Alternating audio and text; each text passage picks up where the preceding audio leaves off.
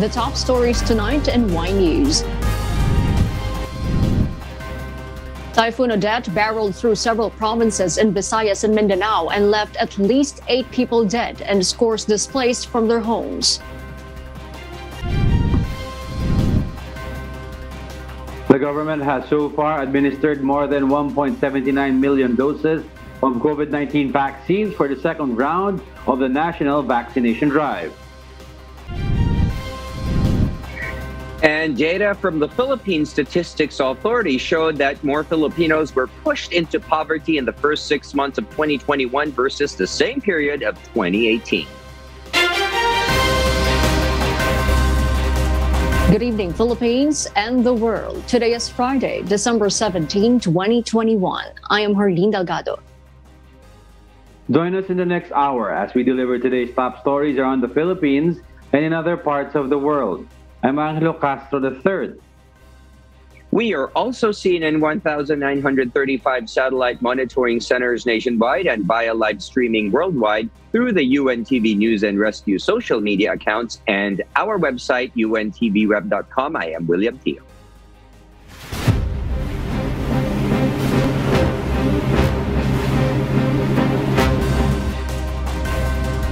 Typhoon Odette has slightly weakened as it made its 9th landfall over Roxas, Palawan this afternoon. In its 5 p.m. bulletin, State Weather Bureau Pagasa said the center of Odette was located over the coastal waters of San Vicente, Palawan as of 4 p.m. It has maximum sustained winds of 150 kilometers per hour near the center and gustiness of up to 205 kilometers per hour while moving westward at 25 kilometers per hour. Tropical cyclone wind signal number 3 is raised over the northern portion of Palawan, while signal number 2 is placed over the central portion of Palawan, including Kalayaan, Calamian, Cuyo, and Cagayan-Silio Islands, while signal number 1 is placed over Oriental Mindoro, Occidental Mindoro, the western portion of Romblon, the rest of Palawan, Aklan, Capiz, Iloilo, Antique, western portion of Negros Occidental, and Guimaras. Heavy to torrential rains are expected over Palawan. Bicol region, Quezon, and the rest of Mimaropa may also experience moderate to heavy with at times intense rains, while light to moderate with at times heavy rains may prevail over Cagayan Valley, Cordillera Administrative Region, Aurora, Zamboanga Peninsula, Misamis Occidental, Lanao del Norte, and the rest of Calabarzon. Odette will emerge over the West Philippine Sea tonight and will pass Kalayaan Islands tomorrow, while over the West Philippine Sea, the typhoon is forecast to move west-northwestward and may exit the Philippine area of responsibility tomorrow morning or early afternoon, where continuous weakening is expected. Typhoon Odette continues to slam several regions in the country, leaving devastating damage to Palawan and other neighboring areas. 8 were reported dead in western Visayas, while over 44,000 have been evacuated in 4 regions. The Philippine Coast Guard logged more than 4,000 passengers stranded as Typhoon Odette continues westward. Eileen Cerudo reports. 8 individuals were reported dead while 1 is injured in western Visayas due to the onslaught of Typhoon Odette. Among the casualties are 77-year-old Rodolfo Castro and 72-year-old Virginia Palencia in Sibunag, Guimaras. A tree was uprooted by the strong wind brought by Odette, falling on top of the home of the 2 elderly. The local government said they called for a preemptive evacuation, but the 2 individuals refused to evacuate. Kaya lang ito yung dalawang matanda ayaw. So, light material yung bahay. Yung mga anak, transfer sila sa kubo habang ginagawa yung kanilang bahay. Negros Occidental Governor Eugenio Lacson has confirmed 4 casualties reported in the province. Videos of Odette's onslaught circulate in social media showing damaged structures, uprooted trees, flooding, and fallen power lines. In Palawan, several homes were damaged due to strong winds and the main roads in the province are impassable due to torn-down trees. Affected residents in Nara, Cuyo, and Agutaya also experienced power outage. Palawan Provincial Administrator Attorney J. Bulusa reports 2,720 families or over 10,000 individuals are currently in evacuation centers. The agency also mulls starting a vaccination drive for unvaccinated residents. Nagbigyan ako ng order kanina sa PHO na ensure yung medical health ng mga nasa evacuees at kung pwede ay hindi na kailangan mag-gather ng tao, maturukan na sila kagad ng bakuna yung mga wala pa na babakunahan. He also assures health and safety protocols are observed to make sure residents are not only safe from the typhoon but also from COVID-19. Meanwhile, aerial footage of the communities in Siargao Island remains submerged in water as Philippine Coast Guard conducts an aerial survey to further assess the effect of Typhoon Odette. Based on the latest data of the Department of Social Welfare and Development, a total of 121,545 individuals or 32,690 families have been evacuated in regions hit by Typhoon Odette. Affected regions include southeastern Luzon, eastern Visayas, northern Mindanao, Davao, and Caraga region. Rescue operations in affected areas continue while the country braces for more devastation due to Typhoon Odette. Eileen Cerudo, UNTV News and Rescue. We serve the people. We give glory to God. Meanwhile, several presidential aspirants in the 2022 elections declared a political ceasefire in an effort to help the victims of Typhoon Odette. Nel Maribuhok reports. Presidential aspirants Vice President Leni Robredo and Senator Manny Pacquiao banded together to pool their resources and help the families affected by Typhoon Odette. Earlier, Pacquiao made an appeal for his fellow aspirants to come together and set aside politics to help people in the path of the typhoon. Robredo has responded to Pacquiao's appeal for unity, saying on Twitter that she joins his call. Pacquiao thanked Robredo for heeding the call and asked her to coordinate their efforts. Also, VP Robredo personally oversee the relief hub in Quezon City. Para mas mapabilis ang pagkilos natin, nandito po ako ngayon sa ating Campaign Volunteer Center sa Katipunan Avenue, Quezon City, which we will be converting into a relief hub. We also convened our operation center dito. Starting today, pwede na pong mag-drop off ng mga in-kind donations dito. Leo de Guzman said Pacquiao's call is timely, adding his team is ready to assist the distribution of assistance and urge those with money to donate financially to the efforts. Ngayon, tingin ko, napapanahon yung ganyang panawagan. Yung mga maraming pera, yung may mga billion-billion, may 3 to 5 billion na huhubusin sa eleksyon, baka maganda, kalahati niyan, ibigay na muna doon sa mga taga Mindanao dahil nangangailangan sila doon. At sa mga katulad ko, katulad ni RJ, nakahanda yung aming organisasyon para maging makinarya sa distribution ng kailang mga ipamimigay. Meanwhile, Senator Panfilo Lacson said he would offer his help had Pacquiao approach him privately and offered whatever resources can share. He said since it was done through media, it goes against his principle that calamity politics is the lowest form of campaigning, and he considered it as abominable. Nevertheless, Lacson said his office, like in the past calamities, would extend its help to the victims without fanfare and media coverage. Meanwhile, the Manila City Council has approved Mayor Isko Moreno's request to allot funding for relief operations in the Visayas and Mindanao. 2.5 million pesos is the total approved budget assistance.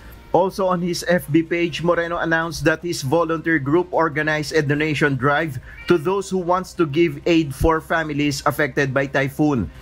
Meanwhile, the tandem of Ferdinand Bongbong Marcos and Davao City Mayor Sara Duterte topped their network of volunteers to distribute relief goods. The BBM Sara Unit Team volunteers have prepared relief packs containing 5 kilograms of rice, canned goods, milk, and instant coffee.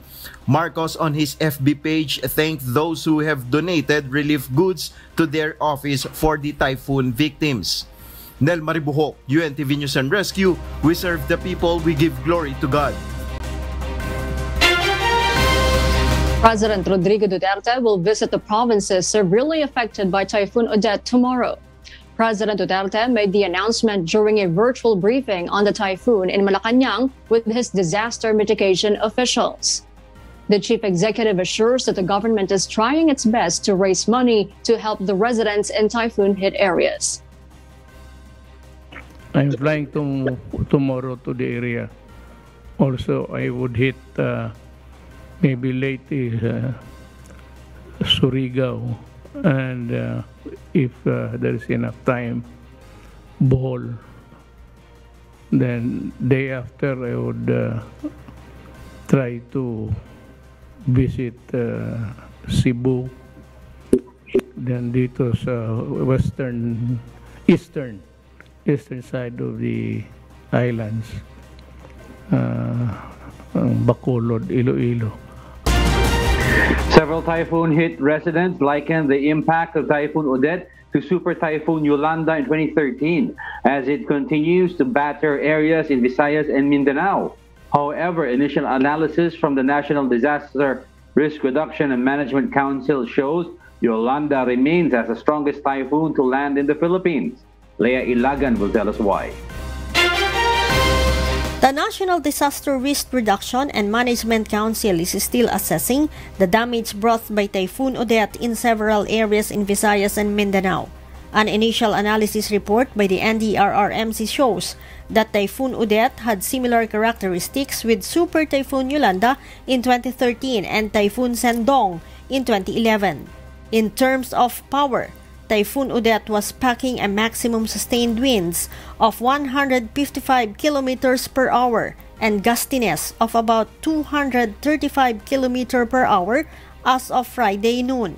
Odette was nearly as strong as Yolanda with maximum winds of 255 km per hour and gustiness of 260 km per hour, while Sendong's record was 75 km per hour and 90 km per hour respectively. NDRRMC Operations Center Chief Jomar Perez said both Yolanda and Odette reached the highest wind signal number 4, while Sendong reached the wind signal number 3.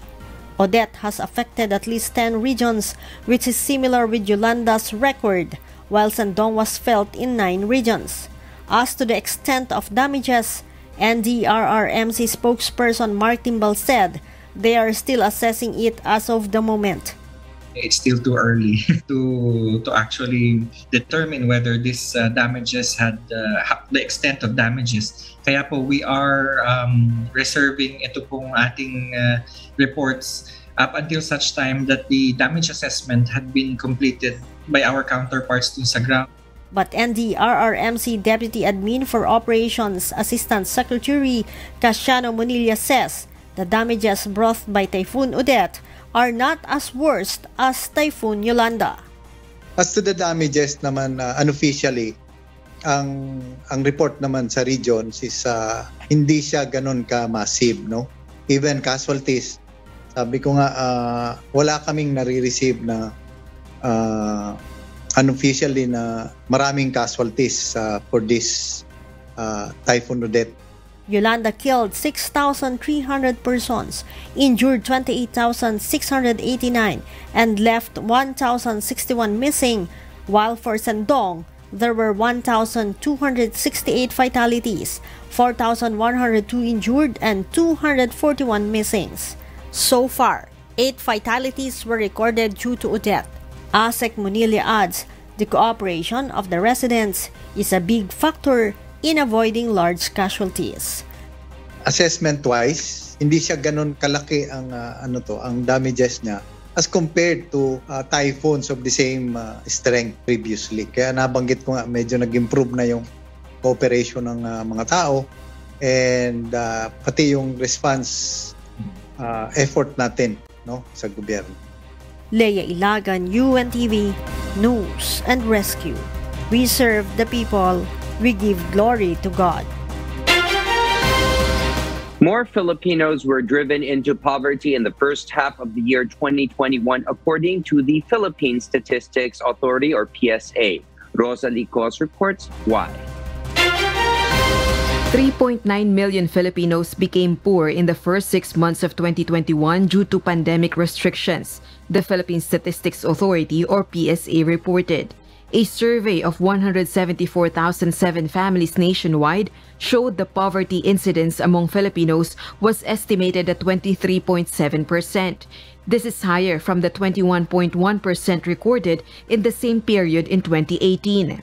Doon sa datos mula 2012 na data, ito yung unang pagkakataon na tumaas ang ating poverty incidence among population in terms of percentage. Poverty incidence among population refers to the proportion of poor Filipinos whose per capita income is not sufficient to meet their basic food and non-food needs. This is estimated at 12,082 pesos on the average for a family of 5 per month. COVID-19 pandemic temporarily halted our progress. In 2020, people's incomes and jobs were significantly affected by stringent quarantines. Meanwhile, the subsistence incidence among Filipinos is 9.9% or 10.94 million Filipinos. Subsistence incidence is the proportion of those whose income is not enough to meet even the basic food needs. However, Socio-Economic Planning Secretary Chua is optimistic that with stronger growth in the second half of 2021, further relaxed restrictions and higher vaccination rate, the poverty incidence is expected to decrease. Rosa Licoz, UNTV News and Rescue. We serve the people, we give glory to God. Partial report from the second day of National Vaccination Day showed more than 1.7 million doses administered. With that number, the country also reached more than 100 million vaccine doses administered. JP Dunez reports. Accumulated report of National Vaccination Operations Center for the second day of National Vaccination Days reaches around 1.7 million total vaccine administered. This constitutes more than 1 million from the first day and around 700,000 doses administered on the second day. NVOC also reported that the country already reached more than 100 million total vaccine administered since the COVID-19 vaccination rollout began on March 1 this year. Of the said figure, more than 43 million are fully vaccinated, while 55 million partially received the primary series of vaccine. At least 54 million Filipinos to be fully vaccinated is the target of the administration before the end of the year. Meanwhile, NVOC is monitoring areas affected by Typhoon Odette as vaccine supplies may get spoilage if cold storage facilities lost their power supply. Habang nag-monitor sila, ay minomonitor din natin yung kalagayan ng ating mga vaccines. Although last Friday, because we are already anticipating this typhoon, dapat nakasecure na kung saan man nila ilalagay. Meron na tayong mga generator set, meron na tayong contingency plan, but iba din pag actual na tumama na sa kanilang bagyo. Kaya we will continue to monitor the whole day today. The administration still encourage senior citizens and immunocompromised to get booster dose as soon as they become eligible. Several individuals took the opportunity of the National Vaccination Days to immediately get COVID-19 booster dose as they seek additional layer of protection against Omicron and other variants. Kasi lagi ako din sa labas eh. Kaya dapat talaga ma-vaccine. Saka na-operahan ako sa puso kailan lang. Nagdi-deliver ako minsan, basta lagi ako sa labas, lagi ako nautusan sa labas. Nag-decide talaga agad ako. Dahil may mga anak ako, medyo may maliit pa akong isa, kaya mahirap baka mahawa o makahawa ako. Sa amin ito mahalaga kasi syempre, since frontliner po kami, lagi kami nakaharap sa tao, so lagi kami nakaharap sa pasyente, kailangan namin talaga ng added protection, especially itong booster. JP Nunez, UNTV, News and Rescue. We serve the people, we give glory to God. As the pilot implementation ends, the Department of Education is now looking into recommending to President Duterte the expansion of the conduct of limited face-to-face classes. Arlene Delgado will tell us why. The Department of Education, or DepEd, is now consolidating the reports from all schools that participated in the pilot implementation of the limited physical classes in the country amid the pandemic. DepEd Assistant Secretary Malcolm Garma says the assessment from the 4-week test run will be the basis for the recommendation to President Duterte to expand the limited face-to-face classes. The Education Department is looking into adding more participating schools and opening up more grade levels, including grades 4 to 6 to junior high school. The agency will finalize the report and make the recommendation before the year ends. Should the president allow the expansion, the DepEd says it will begin in January 2022 until the end of the current school year, while the transitioning to new normal will begin in the next school year. While we are looking at all schools doing the limited face-to-face, but probably it's not 100% of students enrolled in that school will be going back and be participating in the limited face-to-face classes. And that's very important aspect, that walang pilitan, no? Wala tayong pinipilit, meaning it will still depend on the parents to allow or to give their consent to their children to go face-to-face. In the agency's presentation before the Senate Committee on Basic Education, the assessment showed that the average attendance rate of learners is at 82%. Meanwhile, no COVID-19 case was reported among learners. However, more than 300 learners have experienced flu-like symptoms, while the top reason for absence is being sick, like having fever, cough, or cold. DepEd clarifies these learners were assessed by medical units. Itong mga batang ito that manifested the symptom ay hindi na ho pumasok sa school. Kasi po sabihin nito, sa bahay pa lang po na yung mga magulang ay nagdi-decide na huwag papasukin yung kanilang anak. Part of the process is really for the parents to report to school, to report to the school personnel or school official kung bakit hindi nakapasok yung kanilang anak. At immediately, these children or these learners manifesting these flu-like symptoms are immediately referred to concerned medical units. The DepEd also took note of the challenges encountered by learners and teachers, including limited time, the unreadiness of learners in the physical setup after almost 2 years of distance learning, and the difficulties brought about by physical distancing and wearing of face masks and face shields. The Education Department also reiterates that the installation of plastic barriers and the wearing of face shields are not required. The DepEd adds if the president allows the expansion of limited face-to-face classes, it will also depend on the readiness level of each school and the alert system in the country. Jorlin Delgado, UNTV News and Rescue. We serve the people. We give glory to God. Meanwhile, the Philippines confirmed 582 new cases of COVID-19 today. The new infections brought the country's cumulative tally of cases to 2,837,464. Of the total figure, 10,167 are still active cases. The DOH said that 4,015 of the active cases are experiencing mild symptoms, 3,415 are in moderate condition, 1,815 are severe, 539 are asymptomatic, and 383 are in critical condition. There were also 494 new recoveries, pushing the total number of people who have already recovered from the illness to 2,776,727. Also, 74 new deaths were logged, bringing the country's COVID-19 death toll to 50,570. Meanwhile, the overall global COVID-19 caseload has topped 272.9 million, while the deaths have surged to more than 5.3 million, according to the Johns Hopkins University. The United States is the worst hit country with the world's highest number of cases and deaths at 50,513,437 and 803,652 respectively, according to the CSSE, followed by India and Brazil. For the news abroad, United Kingdom Prime Minister Boris Johnson appeals to the residents to get their booster shots against COVID-19 amid the dramatic surge of infections in the country. Annie Mancilia details why live. Good evening, Annie. Good evening, Kath.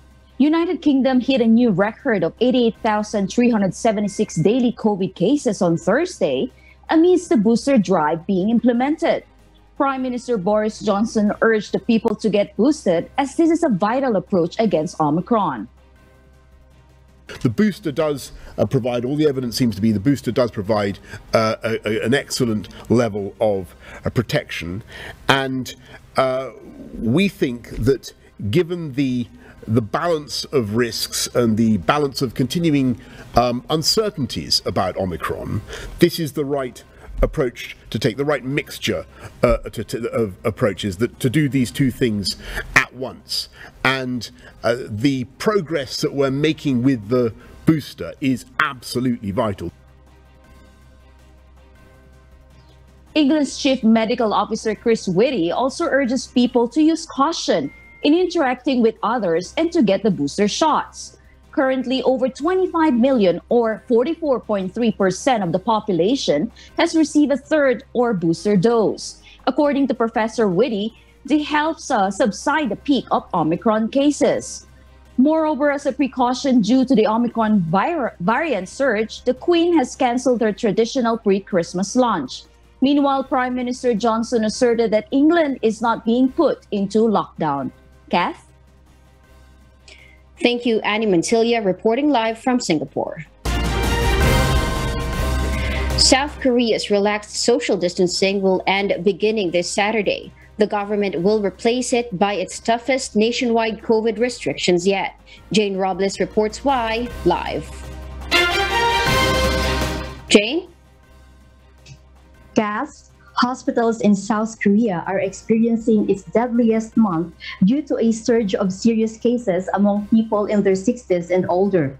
Officials say more than 86% of intensive care units designated for COVID patients are already occupied amid a spike in hospitalization and deaths. The maximum level the hospital system could manage is 3,600, but the country is seeing an average of 4,700 new cases in the Seoul metropolitan area. This led to Prime Minister Kim Boo-kyum's plan of rolling back to tougher COVID restrictions, banning 5 or more people nationwide. However, the 4-person limit will only be applied to fully vaccinated adults. Unvaccinated individuals will be required to eat alone at restaurants. Restaurants, gyms, and karaoke venues are required to close at 9 p.m. and schools will return to remote learning. The new measures will run for 16 days in the hope of slowing down transmission in the capital region. More than 890 COVID patients died this month, bringing the country's death toll to 4,518. Kath? Thank you, Jane Robles, for that live report. An advisory committee for the U.S. Centers of Disease Control unanimously voted for the new COVID-19 vaccine recommendations, preferring Moderna and Pfizer over Johnson & Johnson's. Nerissa Dando will tell us the details live. Yes, Nerissa? Good evening, Kath. After revealing new data surrounding the blood clotting syndromes, which were seen as a rare side effect of the Johnson & Johnson or J&J's vaccine, the U.S. CDC's vaccine advisors now recommend mRNA vaccines, Pfizer and Moderna, for those 18 years old and older. Vaccine advisors made the change with votes of 15-0 on Thursday, as it had become apparent that the blood clotting syndrome has now become more common, whereas over 54 cases in the U.S. were recorded of having thrombosis with thrombocytopenia syndrome or TTS. Of those cases, 9 have died. On an average now, there are 3.8 cases of TTS per million vaccination doses, and furthermore, the vaccine effectiveness have been reported lower than the mRNA vaccines, notably higher for women, where there are 10 cases per million in those 30 to 39 years, and 9 cases per million for those of 40 and 40 to 49.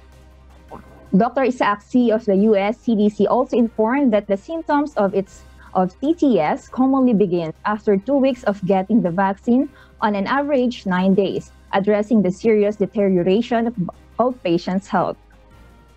Meanwhile, compared to J&J's, the mRNA vaccines have a lower risk of myocarditis, which is a heart inflammatory condition, compared to the risk of blood clotting from J&J's. With this, J&J is still being kept as an option to provide an option for those at risk of myocarditis. Beth? Thank you, Nerissa Dando, for that report live from Japan.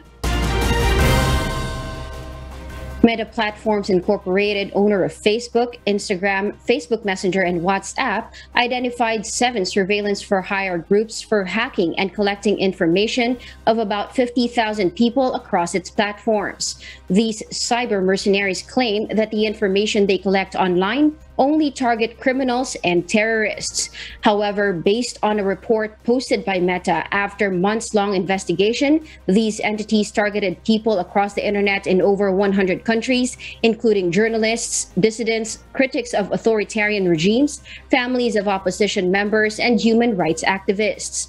The report also stated that Meta has alerted those people who it believes were targeted by these companies. Since 2019, Meta has been in a legal battle against Israel's NSO group for allegedly accessing its WhatsApp servers to install a malware on victims' mobile devices. And those are the reasons behind the news in other parts of the globe. I'm Kat Dumaraos, live from Bangkok, Thailand. Good evening. The Philippines is one of the 3 participating countries in the World Health Organization Solidarity Trial vaccines. Colombia and Mali are other participating countries. Experts explain the importance of Solidarity Trial vaccines. Aiko Miguel reports. The World Health Organization Solidarity Trial vaccines is currently being rolled out in 8 study sites in Metro Manila. Sites include the Philippine General Hospital, Lung Center of the Philippines, and Makati Medical Center. The Department of Science and Technology said it started in the Philippines last September 30. There are more than 5,000 Filipino participants, but they need a target number of 15,000 to 20,000. DOST Philippine Council for Health Research and Development Executive Director Dr. Jaime Montoya said that with the Solidarity Trial, they will have more information on COVID-19 vaccines efficacy among Filipinos. Considering the current limitations of our country in terms of vaccine development, participation in clinical trials of the most advanced candidates developed by international partners will be the best short-term strategy for us. By pursuing collaborations and by participating in clinical trials, we are hoping to provide efficacy and safety data for a vaccine that is directly attributed to the Filipino population. DOST Secretary Fortunato de la Peña also said it will be easier for COVID-19 vaccines to be registered in the country because of the trials. And such data can be beneficial for eventual application for product registration with the Philippine Food and Drug Administration and ramp up distribution of the vaccines to a larger population. WHO Country Representative Dr. Rabindra Abeyasinghe also said that conducting the Solidarity Trial data will help in shedding more light on how vaccines work against COVID-19 variants. As we are now faced with an even more transmissible variant, Omicron variant, we are increasingly looking at the efficacy of the currently available vaccines, not only in preventing severe disease and death, but as we look towards moving forward and living with COVID-19 or endemic COVID-19, we need to also look at vaccines that are more effective in preventing infection. 2 candidate vaccines are now included in the Solidarity Trial vaccines. These are protein subunit vaccine from Medigen and DNA vaccine encoding the spike protein from Inovio. Dr. Marisa Alejandria, one of the local lead investigators in the country, said they will also test 4 vaccine types. They will study subunit vaccines like Novavax, DNA, intranasal, and mRNA COVID-19 vaccines like Pfizer and Moderna. Healthy individuals 16 years old and above are eligible to join the trial. Dr. Alejandria said they will be recruiting and enrolling participants outside NCR. This clinical trial is a complement to the existing vaccine rollout program, in the sense that we know that it's still not we're not 100% in our vaccination coverage, and we realize when we do our community engagement, when we go to the sites, there are still pockets of communities that are not yet vaccinated. So these are the ones that we recruit into our clinical trial. We're moving towards Southern Luzon, Northern Luzon, Central Luzon. Those who are interested to join the Solidarity Trial vaccines may contact USTPC-HRD. Aiko Miguel, UNTV News and Rescue. We serve the people, we give glory to God. Provinces in Visayas and Mindanao experienced power outage due to Typhoon Odette. The Department of Energy, on their part, focuses on affected areas with COVID-19 vaccine facilities. Asher Kadapan Jr. gives us the details live.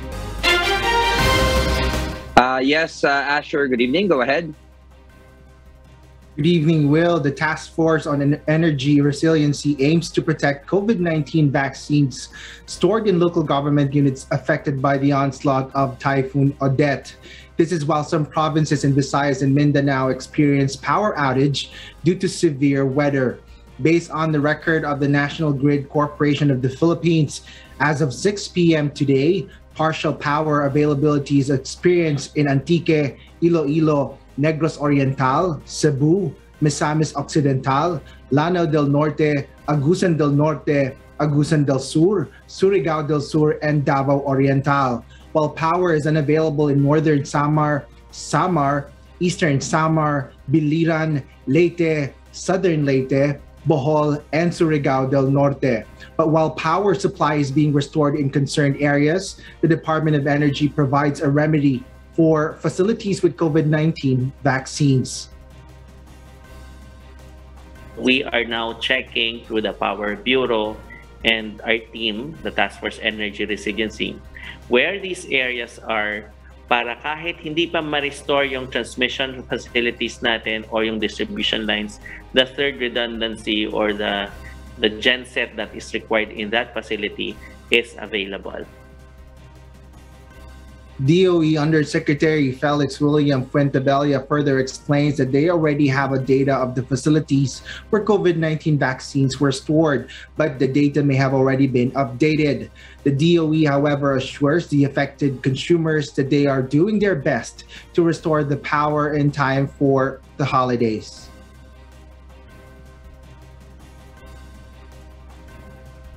The Department of Energy, together with the Task Force Energy Resiliency, is on board to make sure that we will do our best to provide services immediately, considering na kahapon nagsimula na yung simbang gabi. So we are looking at it, and hopefully yung Christmas natin, transmission side and distribution side, and also the power plants are all back on track. Will, the NGCP says they have already mobilized its line crews and is currently conducting ground patrols to inspect and assess the impact of the typhoon to its operations and facilities. Simultaneously, restoration activities are being conducted on the areas already accessible. Will? Yes, thank you, Asher Kadapan Jr. for that live report, Quezon City.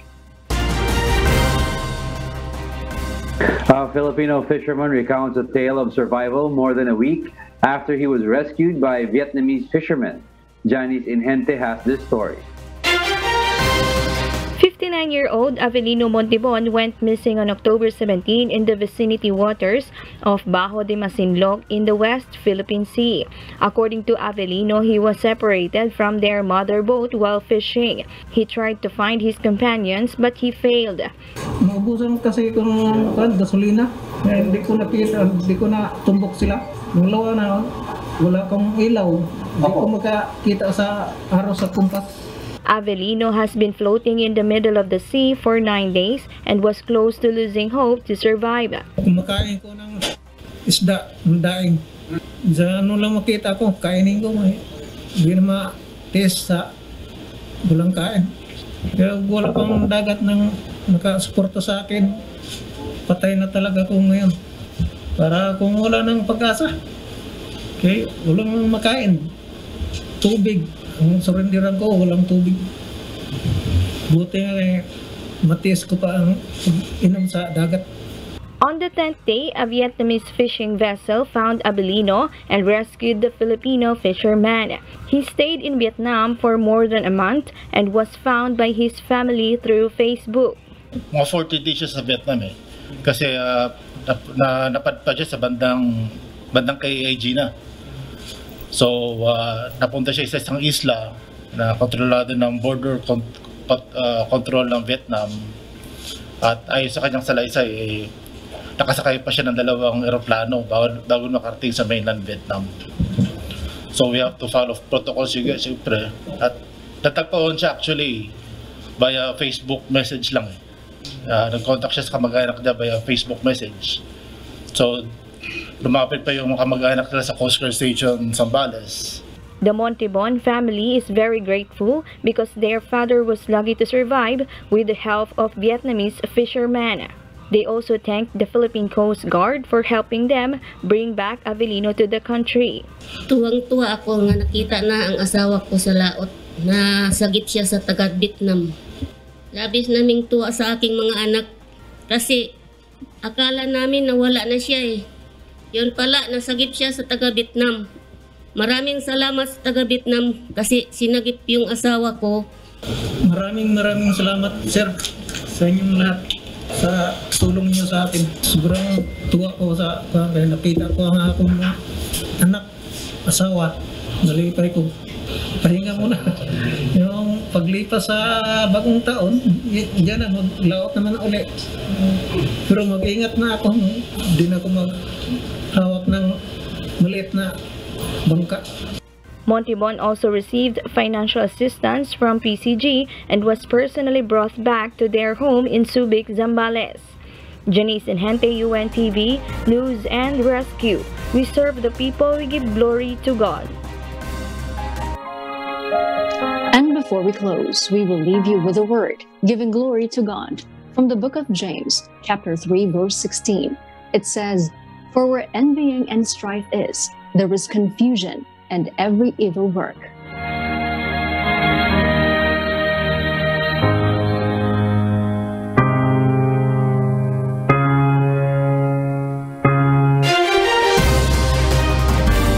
And those are the reasons behind the news, December 17, 2021. I am Herlene Delgado. Reasons we deliver to you as they unfold. I'm Angelo Castro III. And because we need to know, we will always ask why. I am William Theo. We serve the people. We give glory to God.